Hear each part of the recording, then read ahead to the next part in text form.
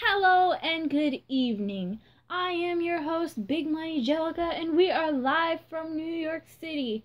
And for the sake of quality, due to our amazing time travel crew, we have the most advanced equipment in the States. Now let's get on with it. Today is Wednesday, April 12th, which marks the 4th year of the Civil War. And we got some hot stuff cooking up in the Confederate White House. Miss Mary Richards Browser, a former, slave, turned spy for the Union, and we got some news on her today. Spy Master Elizabeth Van Lew finally speaks about her opinion on the country calling her a spy. We caught her walking near Hughes Tavern, Virginia the other day, and she said this.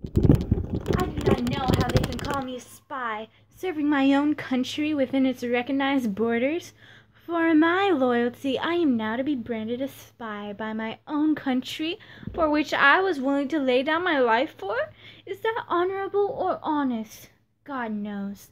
And I am held in contempt and scorn by the narrow-minded men and women of my city for my loyalty, socially living as utterly alone in the city of my birth as if I spoke a different language.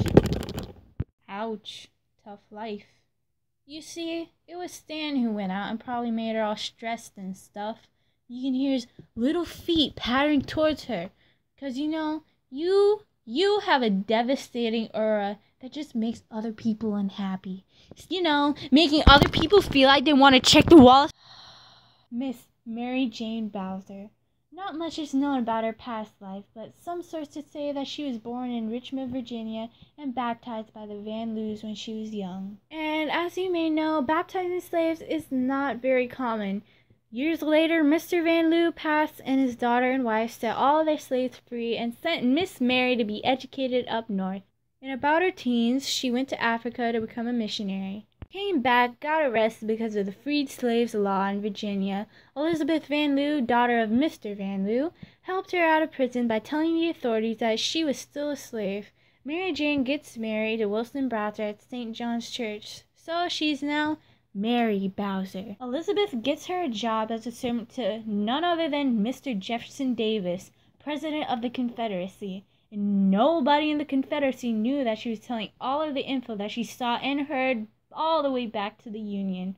Last we heard of her was her speech on September 11th. More news at Petamox Road, Virginia. Confederate General Robert E. Lee surrenders his 28,000 troops to Union General Ulysses S. Grant, effectively ending the American Civil War. Woohoo for the North! Well, I guess that about sums it up. And that is all the news that I have for you today.